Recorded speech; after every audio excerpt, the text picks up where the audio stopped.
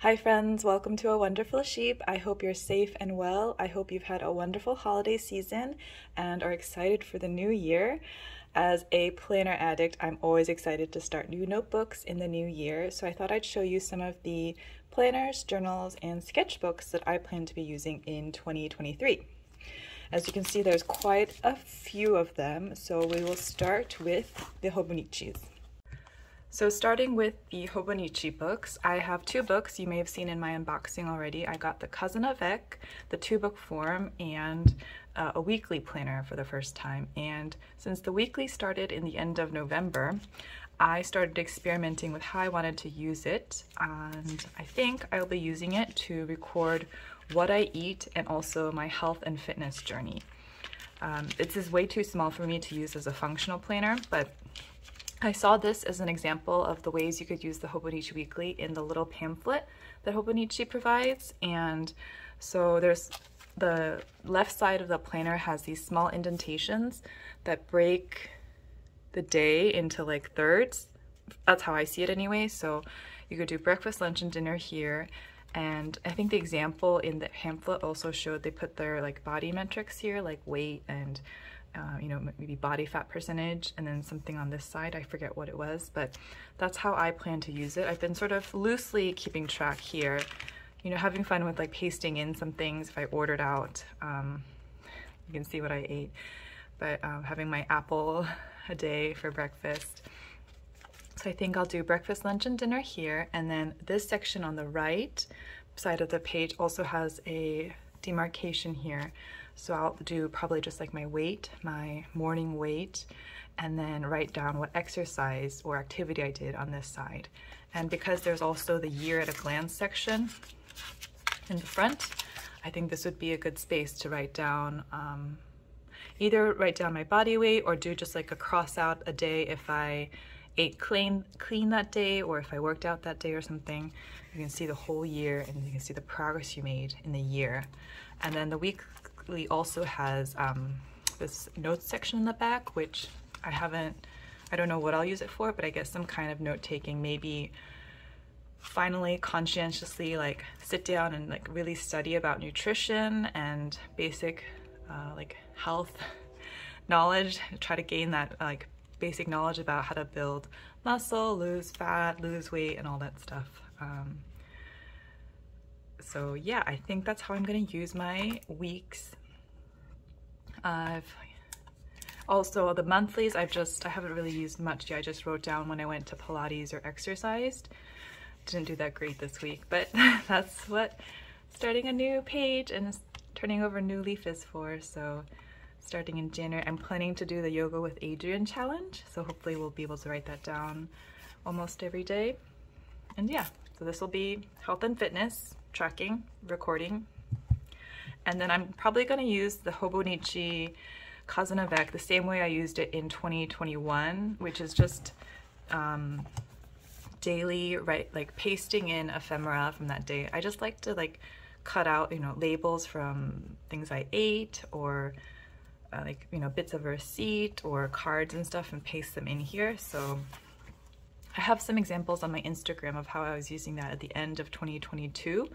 I went back and found blank pages in my 2021 journal, and I just used it to practice and like play around with daily creative journaling again, because I kind of missed that last year.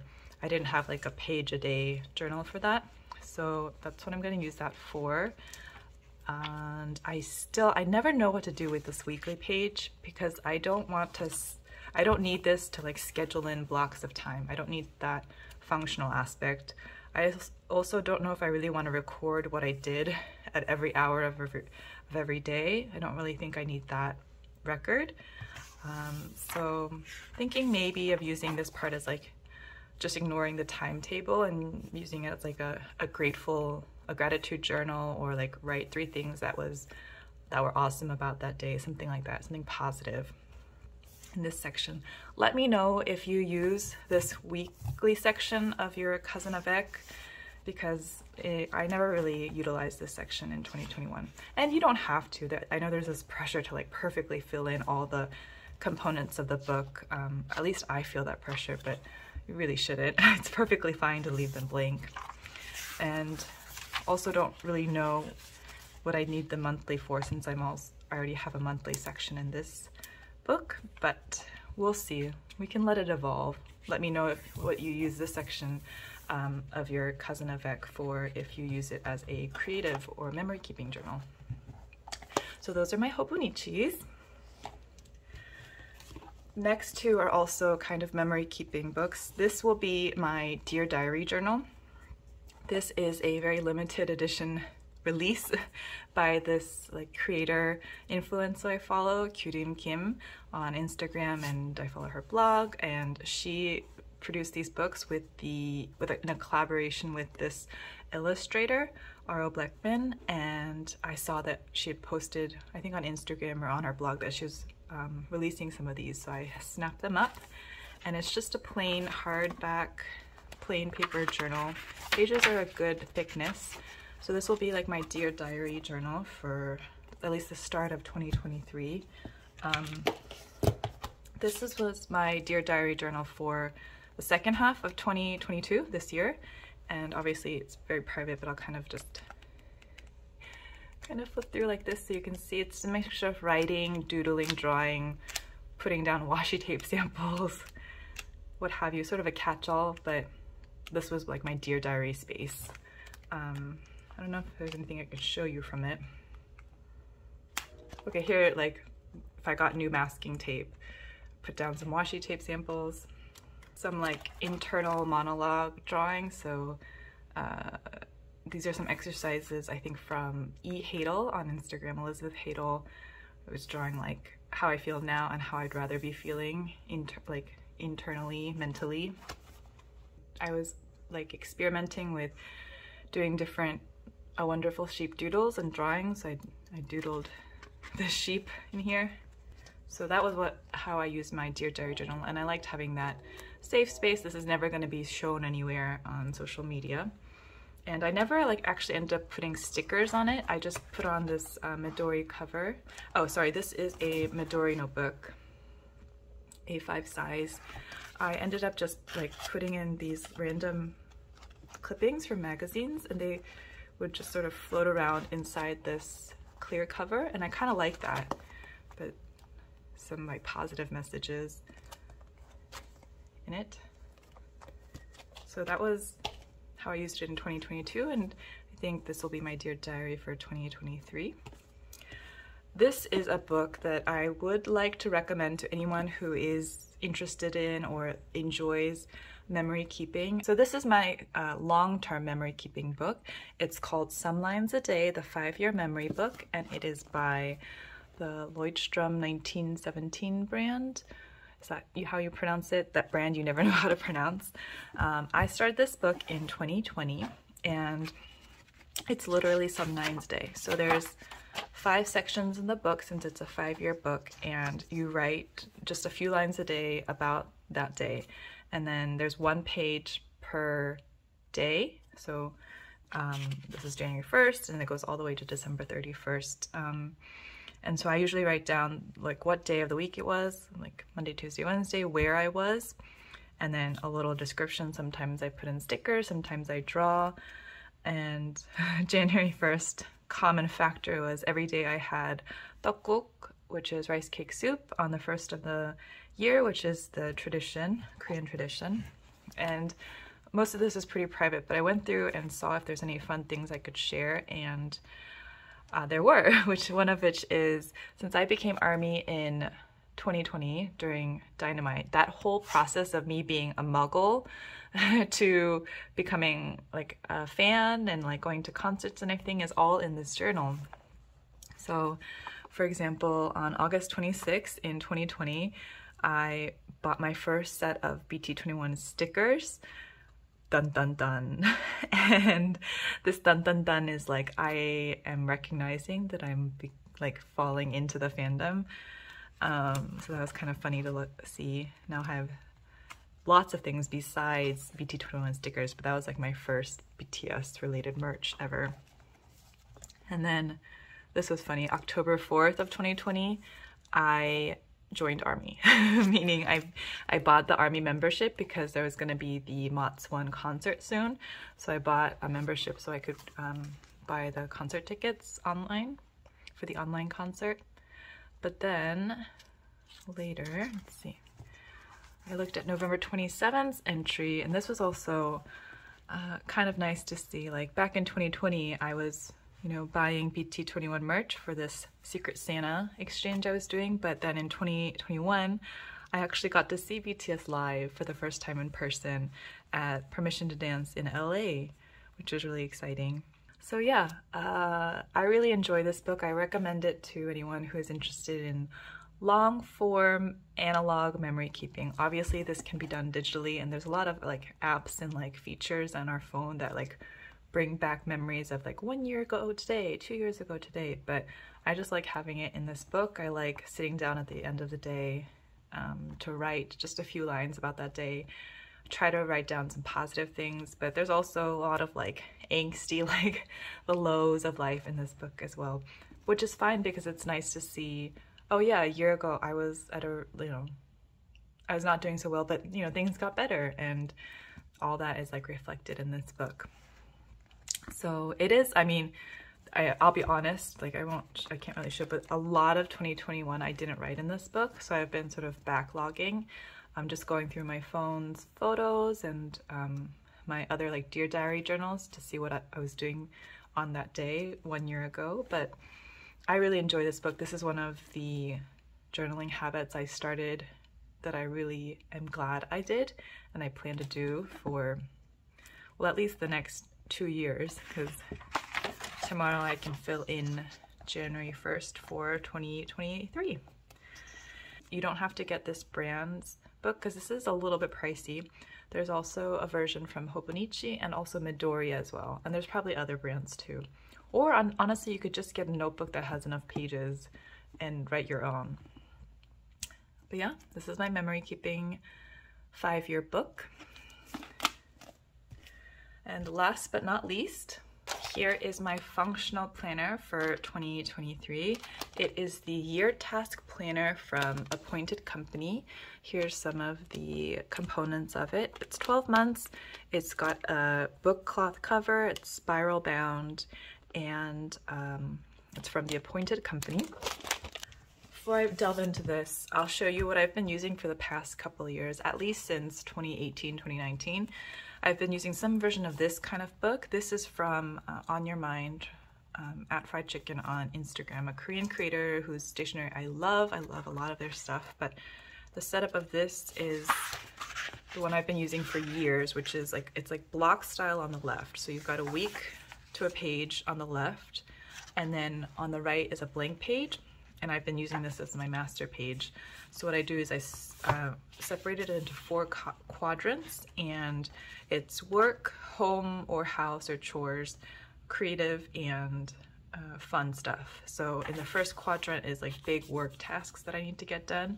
Write that down. This section is home, household chores, errands, adulting stuff. This bottom quadrant is A Wonderful Sheep creative things. So things I want to make, things I need to like edit, do, upload, stuff like that. Everything that goes on my socials or on this YouTube channel. And then this last section is for fun stuff, which is like, you know, going to exhibitions, checking out new cafes or pop-up stores. When I see things on social media, I was like, oh, I want to check that out. I'll write that in that section. And so I've been using that system for years. I haven't blocked out. This is kind of the quadrant I mentioned: work, chores, A Wonderful Sheep, and fun stuff. And I really like this book because you can see the right side of the page is always like, there's like a design element to it. So after I use this book at the end of the year, I can use these pages, bits of these pages, for scrapbook fodder for collages and things, because they make really great background pages. But in 2023, I wanted to try something different, so I got the Appointed Company's Year Task Planner, which I first saw on Furry Little Peach's productivity system video. I'll link that if you're interested in how she has this very, you know, comprehensive, thorough productivity system, and she explains how she uses this planner in it. Okay, so taking a look at the Appointed Companies 2023 Year Task Planner. It's got this nice gold embossing on the front and that book cloth cover. I don't normally like spiral bound notebooks because I don't like writing over that edge, even if it's folded in half, but I think since this is just going to be for like listing down to-dos, I'm not going to be writing too much in it. There's a little yearly calendar in here.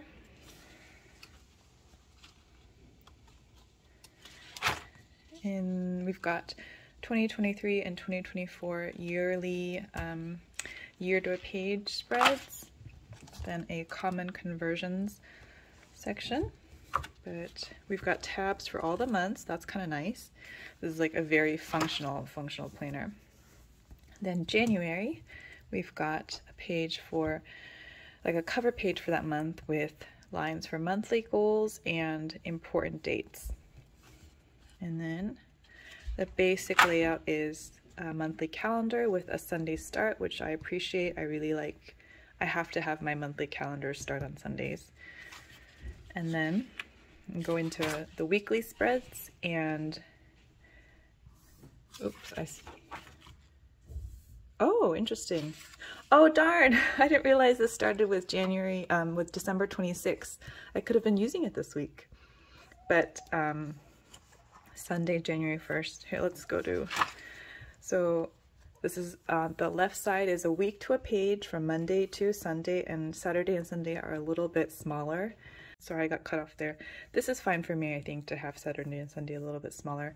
Try to do most of my work stuff during the work day, but just a weekly spread on the left, and then the right side is like the master page. So you've got priorities at the top, and then a checklist of tasks, and then a note section. And how I'll be using it, similar to how I've been using my functional planners in the past, is brainstorm all the tasks that I need to do that week, and then I draw from the task list every day, like every morning, and pull over to my daily page. So you could like sit down on a Sunday evening or Monday morning, write down your priorities for the day, brainstorm all the tasks you need to do for those priorities, and then maybe throughout the week take some notes or use this space however you need for extra writing.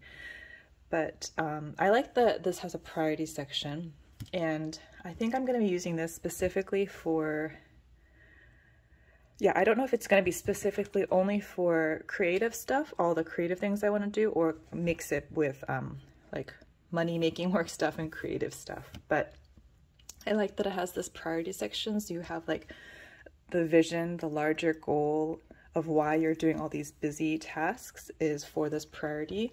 And then I also like that this cover page has a goals section. So I think what I want to implement in my next year's productivity and planning system is to keep larger goals in mind and try to keep doing tasks, you know, towards that larger goal, which sounds kind of obvious, but I think I just tend to just use a planner as like a checklist of things I have to do without keeping in mind or really like making sure that I'm working, even if by a little bit, towards larger life goals.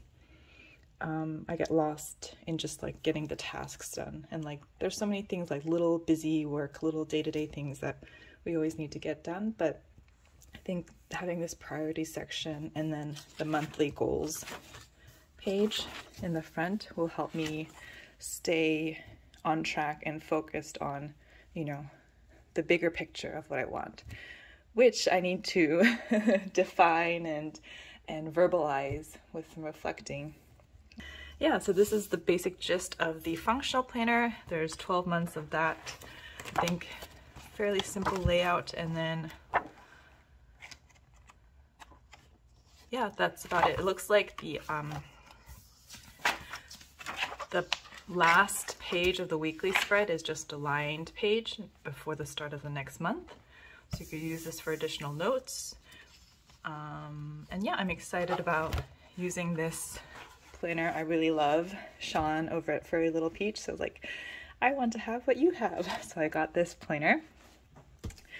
And then a bonus, not a journal or a planner, but I thought I'd show the sketchbooks I have, what I've been using in this year a little bit, and what I want to break into next year. They look the same, but they're not. This one is the Moleskine. Hard to see. I forget. It came in a 3-pack, so it's like the A4 size Moleskine, maybe drawing notebook. I just got it at the bookstore. I think I saw Nina Cosford use this kind of sketchbook at one point, but now she has her own line of sketchbooks. But it's pretty thin paper. It's kind of cream colored paper, but I use this for just like fun doodling and idea brainstorming. Like what do I have here? When I was doing more BTS drawings. Park Jimin. Just like fun little quirky doodles, drawings. This is Toadie from Lee Ellickson's Instagram and the Jean Julien exhibition. Love that exhibition. But yeah, that's how I've been using it. I mostly only use pencil in here since the pages are really thin. So I'll keep using this sketchbook for like doodles and sort of non-finished work. Like this is not really stuff that's going to be finished work, but rather just to like get ideas down on paper. But then this is the Rendr no-show sketchbook. I'll link the specific brand below, but this is the sketchbook that Rendr uses for her ugly sketchbook. I got cut off again, and it's no-show because I used a Sharpie on it and it doesn't bleed through. So this is like, you can use Sharpies in it and on both sides of the paper and it doesn't show through. So, and it flies pretty flat. It's not like 100% 180 degrees flat, but it's flat enough. So I've been afraid to use it because it's like a nicer, more expensive sketchbook for me. And like the paper is nice and thick, but for anything that's ink drawing or ink related, Sharpies, fountain pens, I think I'm going to use in this Rendr no-show sketchbook. But yeah, here are all the planners I will be starting 2023 with. I'm pretty excited. Are you excited, fellow planner journaling addicts out there? Let me know what notebooks or planners you're going to be using, and I will try to share and document more of how I use these and maybe some flip throughs and stuff in my channel throughout the year. And also, since this is going to be either the last video of 2022 or the first video of 2023, I just wanted to say thank you everyone who's been with me for this past year. Thank you for watching, interacting with me. I really appreciate you all, and I'm really excited to have you along in 2023. Leave a like if you're also excited about breaking into your new planner or journal for 2023. Leave a comment about what planners you're going to be using, or leave a comment about what kind of content you'd like to see from me in 2023. I'd love to hear from you. I hope you all stay safe and well, and I will see you next time. Bye.